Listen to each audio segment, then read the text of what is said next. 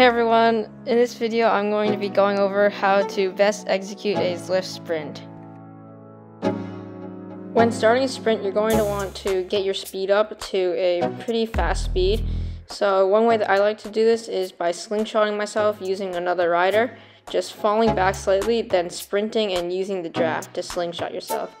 So here you can see that going into the sprint, I'm already at 41 miles per hour, and you're going to want to use your power up during the sprint because that will give you your maximal speed. And you can see right here that I pretty much destroyed the other riders in the sprint, and I won the sprint by 0.6 seconds. The best place to have a good sprint time is in a group ride or with a pace partner, because there is a large group that you can use to slingshot yourself, and that will really benefit your sprint time because of how much the draft benefits you in Zwift. Bike choice will also play a role in how fast your sprint time is, so even a better bike choice will increase your sprint time by a few hundredths of a second and maybe even a tenth of a second. Finding a good position to sprint and a good cadence will also benefit you.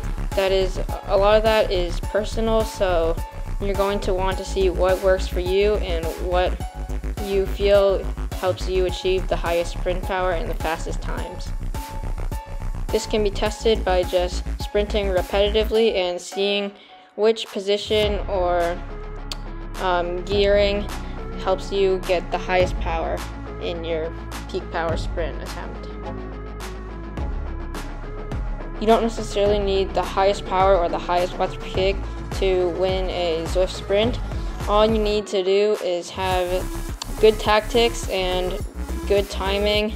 Also, a good power up will benefit you a lot. All of these things will help you get a sprint jersey.